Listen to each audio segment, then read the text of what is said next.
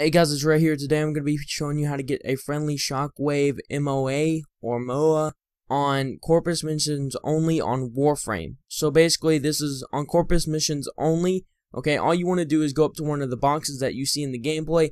It's only a select few boxes that will allow you to do this. Not every single box that looks like that will allow you to do it. But you're simply going to go to it and it should faintly say, you know, hack, press B to hack, and then you're simply going to do that and then do the cipher thing, and then it will give you a friendly shockwave to help you out. One of these is not that well. They can shoot lasers sometimes, and they will stomp the ground in order to stun enemies around you and stuff like that and knock them down sometimes, mainly stun them. But you can also get two, okay? You can get two of them. You just need to find the other box that you're allowed to hack, okay? So you're only allowed to hack the box one time, and there's only a select few boxes.